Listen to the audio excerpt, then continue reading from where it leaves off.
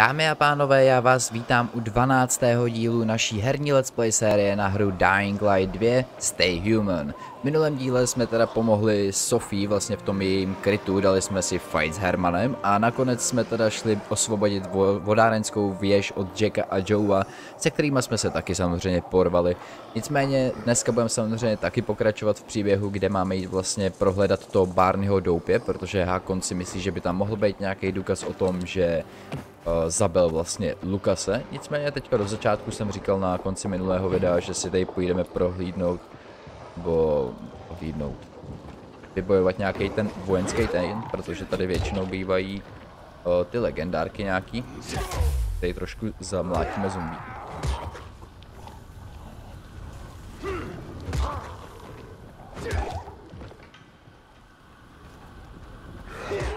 A pak si tadyhle v těch potom bývají právě nějaký ty legendárky v těch jejich kontejnerech. Ale musíme to tady samozřejmě nejdřív vymlátit.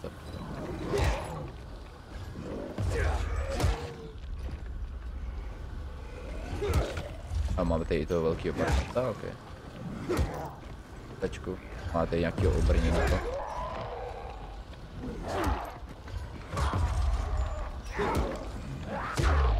Tak. Co teď? Hej.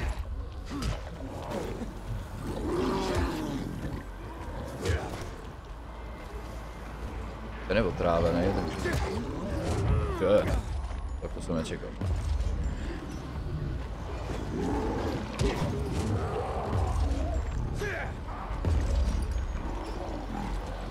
Těch zombíků je tady fakt hodně, takže...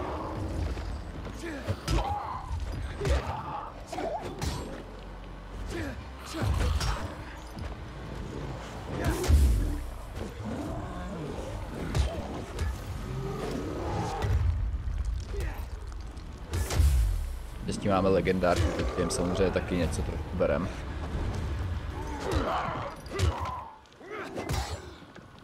Je s nima párat 2 hodiny.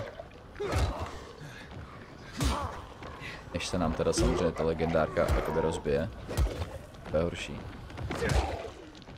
Je ten obrněnej parchant, kam šel? Tak, tadyhle ty pečky. Jo, přesně takhle. Dávejte pozor.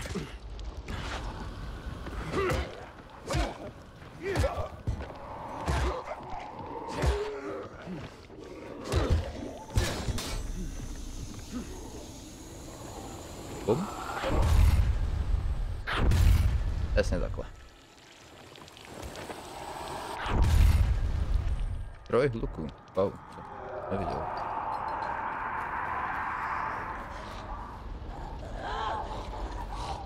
To jakože někdo přiběhne, jo? Jo, oni fakt přiběhnou na ten hluk.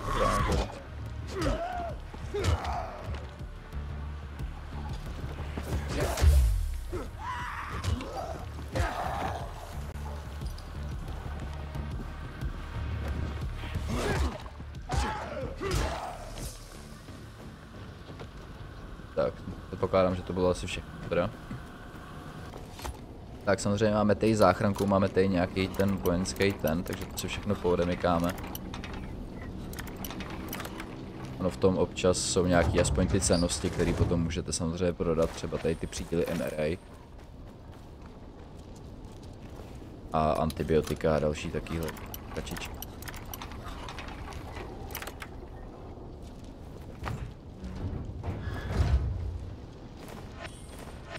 A samozřejmě nějaký ten kůtek.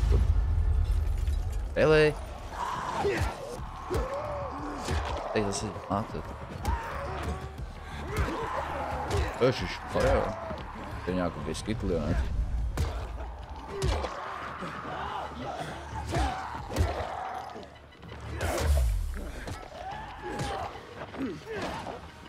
No, to jméno.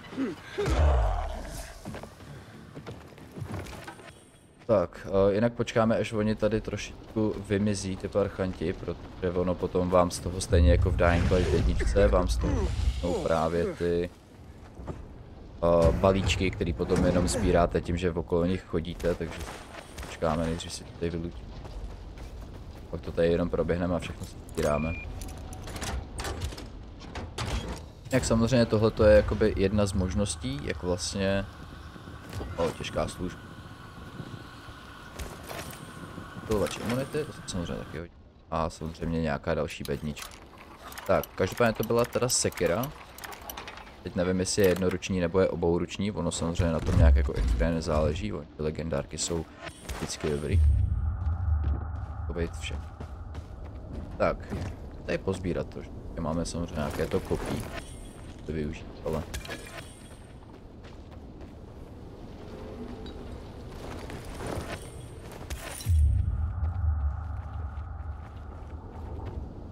A tady potom samozřejmě vidíte právě ty balíčky.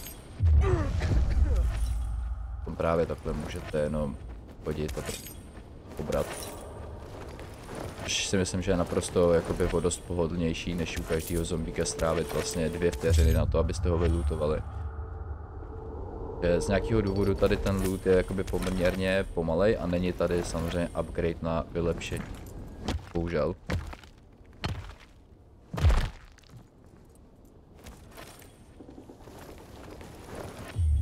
To vše. To, že těch zombíků bylo daleko víc. Nebo se mi to jenom stálo, to je samozřejmě taky možné.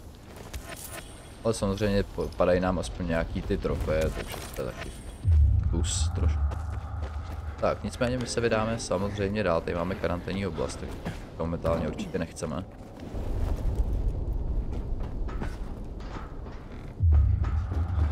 A my se vydáme teda... do toho Barneyho úkrytu a uvidíme, jestli tam najdeme nějaký důkaz, teda, že byl zapojený do Lucasovy vraždy. Samozřejmě, pokud takhle zmáčknu vlastně ten smysl toho přeživšího, tak můžete vidět, že nám tady zase vyskakuje spousta těch vykřičníčků a dalších podobných kravinek. Říkám, ty vedlejší questy, ne, že bych je nechtěl dělat, ale říkám, jsou prostě opravdu strašně repetitivní. Přijde mi až jakoby trošku zbytečný. Až takhle repetitivní. Je to vesměs furt to samý, přines, dones, odnes, zabij. Nebo prostě splní nějakou parkourovou výzvu. Po ničem jiným to víceméně není.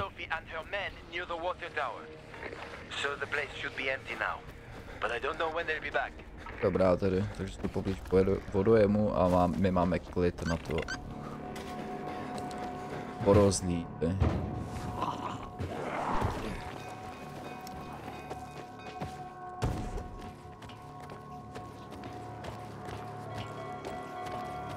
A ono za chvilku se bude stmívat, nice.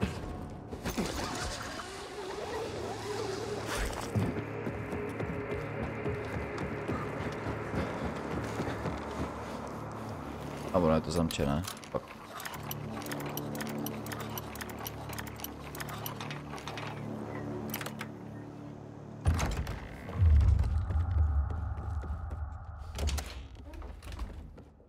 Tak jinak tady samozřejmě můžete vidět, že tady je zase tohleto.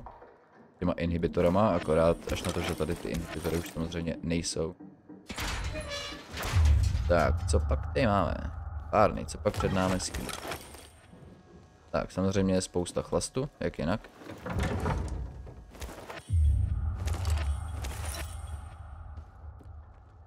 Oh, this place is a pigsty. Oh. That ain't no proof. Tak a tady máme samozřejmě něco. Tu tajnou skrýž.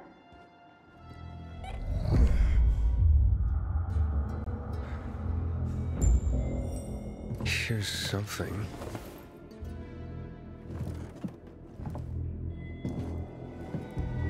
Wait, what the hell? Oh, fuck!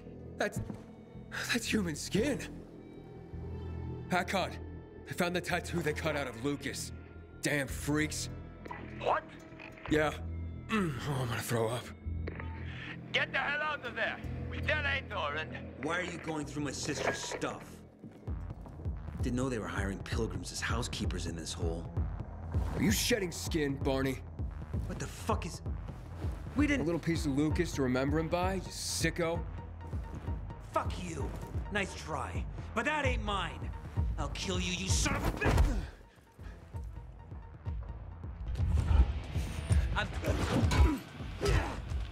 Barney, ty parchant to je jeden. Jau.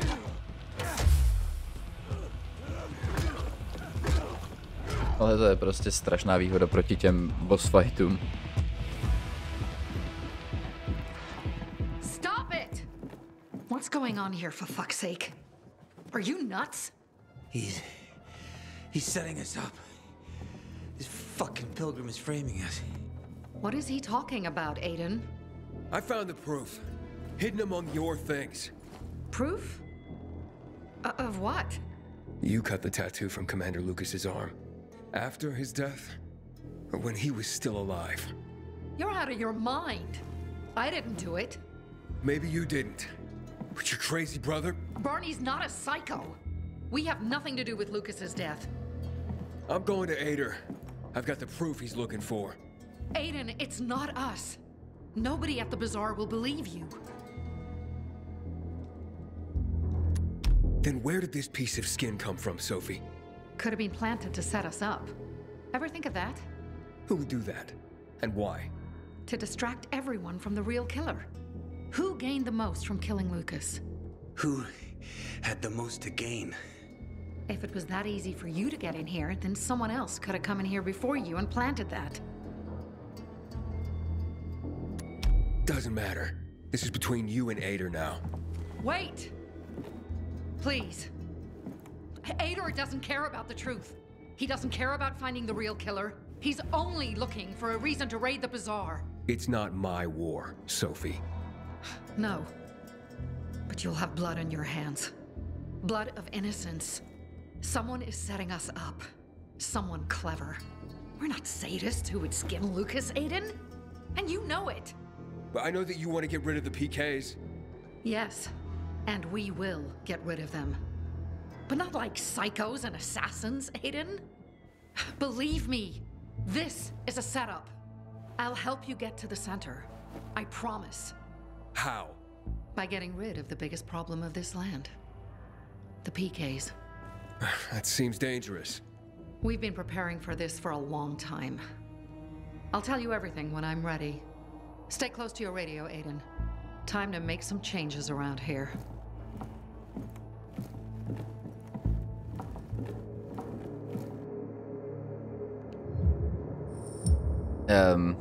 A tím pádem jako vyřešeno všechno, jo? Že pomůže nám dostat se do centrální smyčky a najednou prostě žádnou kůži jsme neviděli vůbec. Okay. Tak, no každopádně máme tady samozřejmě noc. A my teďka momentálně musíme teda čekat, až se nám Sophie ozve, že jo?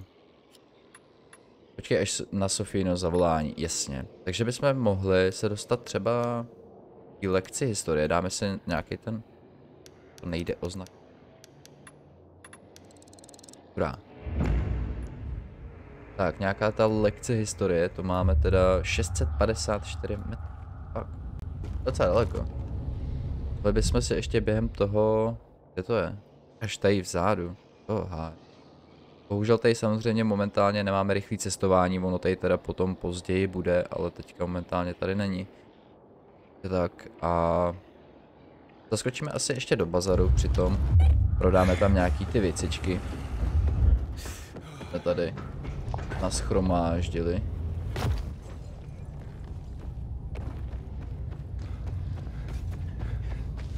Jinak ještě jakoby není úplná tma, takže... Pak. Ale přeštění už jsou venku, takže... Samozřejmě potom může být kolikrát problém. No, není to až tak velký problém, ale... Nějakou voničku, proč ne? Jaj. Oh, fuck. Ty vole, já tady to úplně nesnáším, jak vás furt chytají tyhle ty kurvy. Jo.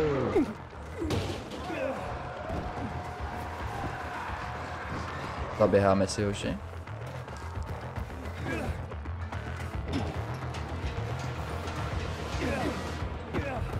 To se samozřejmě vyplatí si takhle zaběhat, jinak tímhletím způsobem se vlastně potom dělají i ty, ten farming těch trofejí, jak jsem říkal už několikrát. vlastně tímhletím, že právě přiběhnete k těm hřešťanům, aby na vás lákali ty zombíky a vlastně ty zombíky jenom zabijíte. Tam potom samozřejmě je poměrně důležitý, abyste si dali pozor, kolik nebo jakou úroveň té honičky vlastně máte, protože ono od 3. úrovně, tak vám tam chodí už ty volatailové a to není úplně jednoduchý je zabít. Bych doporučil být trošku opatrnější. Tak, my se tady podíváme, samozřejmě máme nějaký trofeje, to znamená, budeme mít možná i nějaký to vylepšení, prodáme tady nějaký ty cetky. Podíváme se, co tady má na prodej, koupíme samozřejmě nějaký ty kraviny.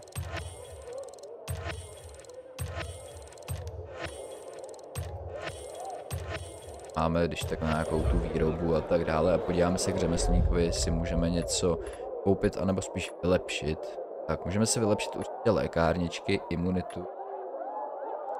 Lékárničky určitě, imunitu, můžeme, proč ne, a pak klíče. Jo, tak na to už nemáme zase trofej. Pak, nevadí. Tak, já se zajdu vyspat.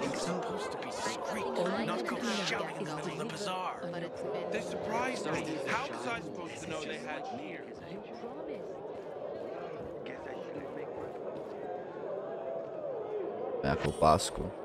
Karlův deník.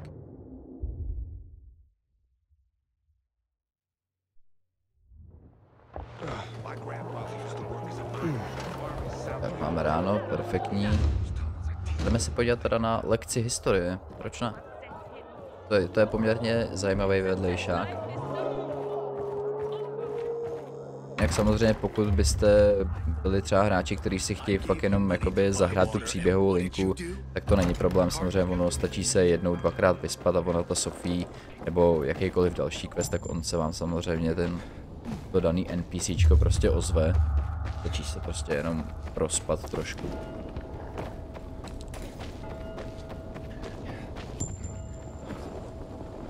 Máme nějaké to střetnutí, jsme možná takhle po cestě, když to máme, mohli taky udělat, uvidíme, co tam bude. Nějaký parchan zase. A co? Hahaha.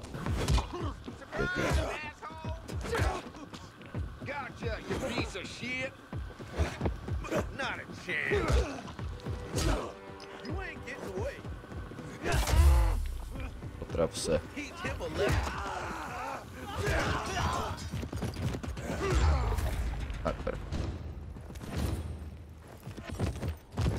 Tak jinak na těch střetnutích samozřejmě taky si můžete získat poměrně dost bodů těch zkušeností, pokud potřebujete do parkouru nebo do souboje, tak těhle dostanete taky ta solidní XP. Tak máme novou zbraň, to jsem. Editor contact dead. Tak je. To je tady, že? Moment. Je. Si pro něj taky mohli, jo, ten bude v tom metru. Je. Tak nicméně jdeme si zahrát pokec po historii. Look closely. There is much more to it than meets the eye. Tak, samozřejmě máme ty pamětní desky. Aiden, this is Sophie. Come to the bazaar. We're having a powwow. Teď jsem tam byl. I'll tell you everything when you get here. Hurry up. OK, doděláme samozřejmě ten vedlejšáček a potom díváme. A lot of names on it. Are those the victims of a massacre? Yes, 64 names. Things was starting to get pretty bad outside the walls around then, and the army needed more weapons. So they confiscated the civilians' weapons. Private ownership of any sort of firearm and its ammunition was forbidden thereafter.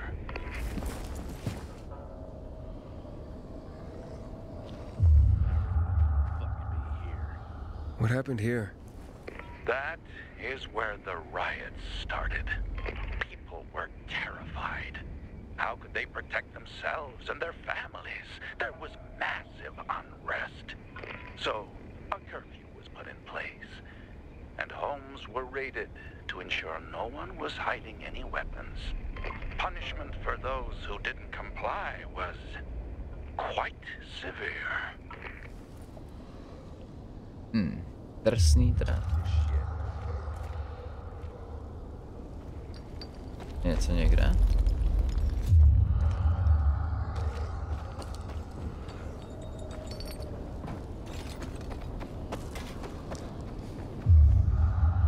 Mám to ukázat, až tady něco není.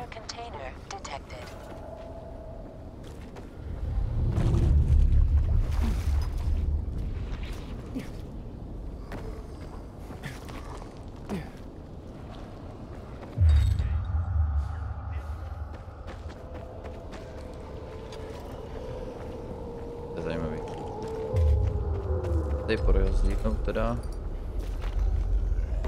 Nám to tady jakoby neukazuje, že by tady něco.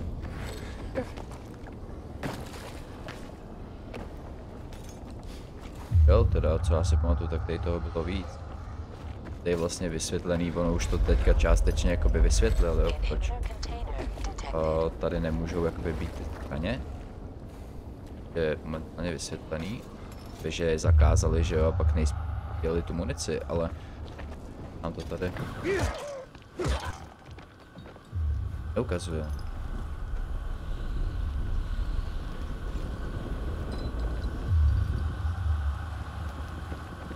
No, buď to jsem opravdu slabý, anebo to vážně nevidím. Já tamhle. Pro mě. Shots were fired. The army started shooting at people. Panic broke out. And of course, things only got worse. The riots escalated. It was the beginning of the end. Light the candle. Jak jest? Chtěli vlastně po nás, aby jsme zapálili tu.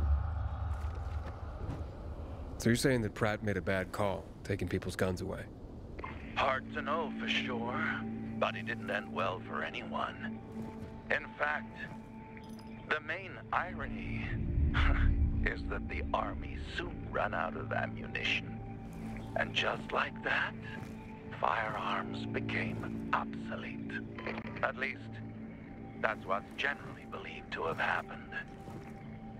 Now, you'll hear some folks claim that Pratt kept a secret stash of ammunition somewhere in the city. But if so, he took that secret to the grave. So I guess we'll never really know. And that's the thing about history. We rarely ever really know. It's not a hard science. History is fragile as the passing of time. It takes the vigilance of people like myself to make sure it's not rewritten to suit the whim of each new generation's self-righteous fight. The duty of remembrance. Everyone should practice it. Farewell now, Pilgrim. I hope this little trip down memory lane has illuminated your path. Prosto perfektní. Víme aspoň, proč samozřejmě tady nejsou střelné zbraně. Teďka přeživšího, to je pěkný. Tady máme nějaké to střel.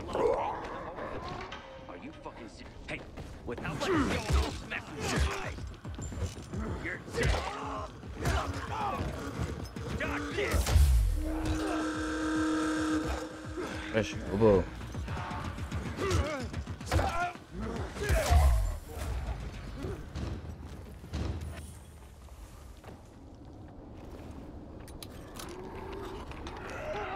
Ale tak. Opak došla nám zbraň.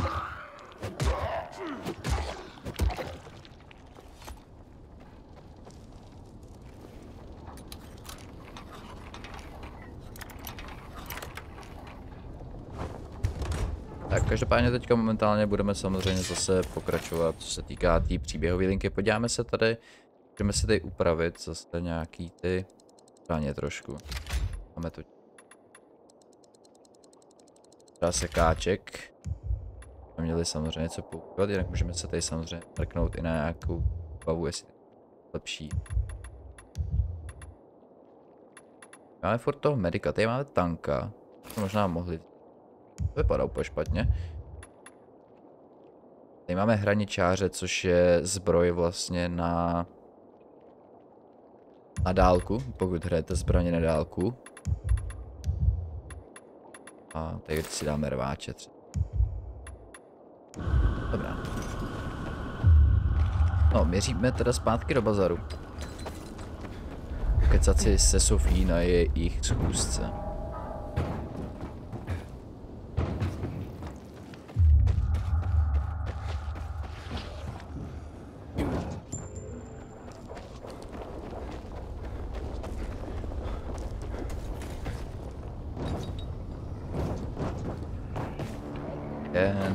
Probíhám.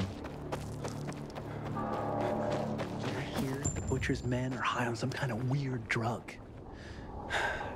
Element all over again. Jasně, nestojí se děje blbě v tom betonu?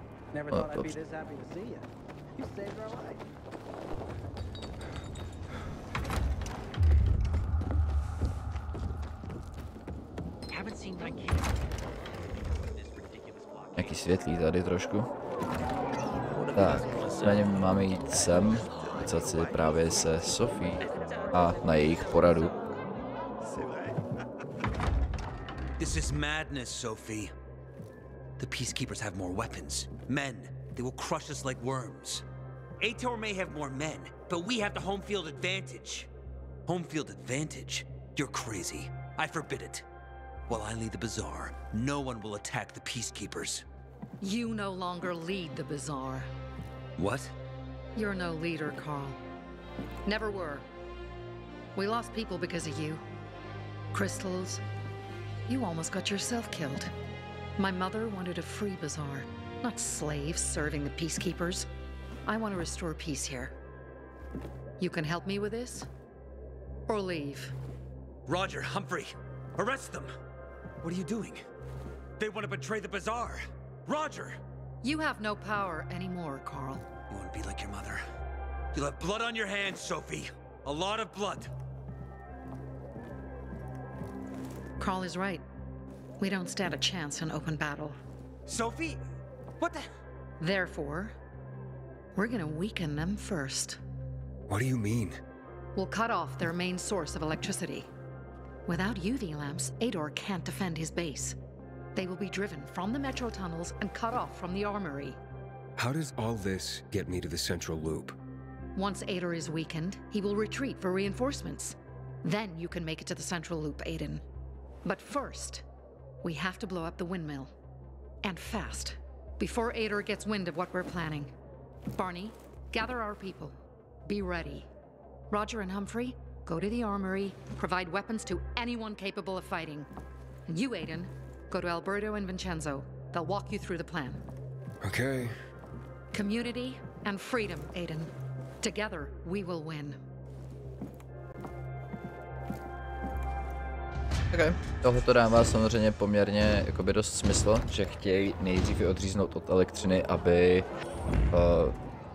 je samozřejmě oslabili a tím se vlastně ve strážci míru stáhnuli. Tak obchodu prodáme nějaký ty kraviny, co jsme nazbírali a zase nakoupíme něco. Proč ne? Jinak samozřejmě můžete vědět, že u těch obchodníků tak se ty zdroje vlastně obnovujou.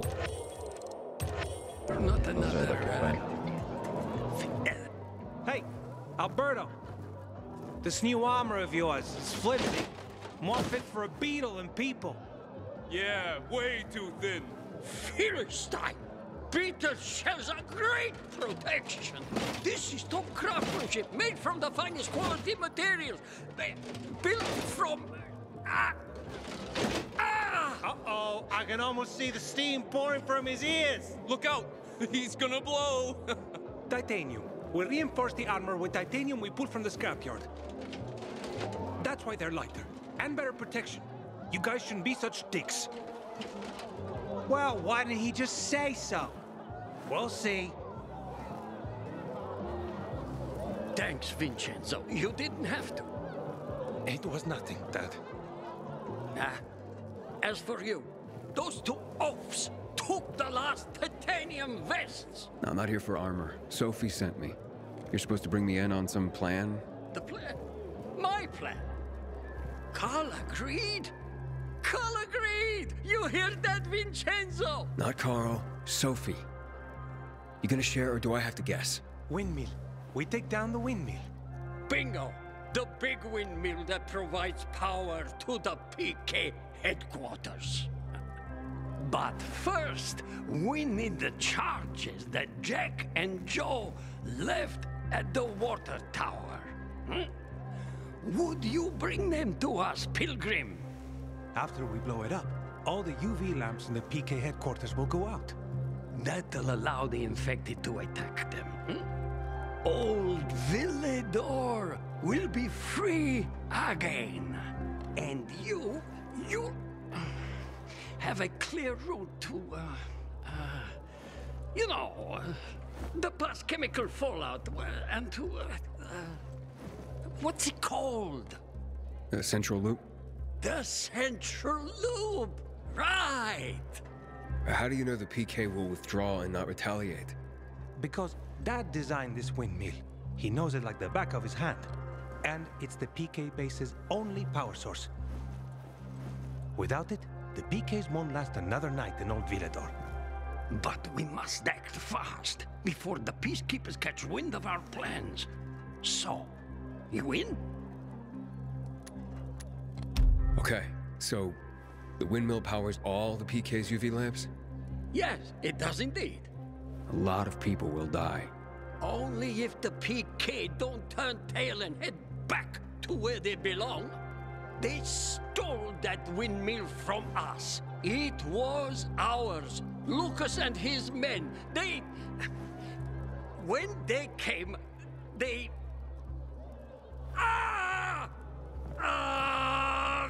damn it! Took it? Exactly. They took it. Without electricity, Ator can't keep anyone here. We have generators, smaller power sources. They need a large power source. They'll have to withdraw. And before they return with backup from the central loop, we'll block the tunnel ourselves. Their commander, Jack Matt, is not going to risk fighting in the dark with the infected and renegades at his back. Old Villedor will be ours again, and you will go to the center. Fine, I'll do it. Okay, go to the water tower. We're going to use the charges that Jack and Joe tried to blow it up with. Let me know once you get there. What are you waiting Tak, OK, takže půjdeme zničit větrný mlýn, ale potřebujeme na to teda výbušněny, které jsou ve vodárenské věži.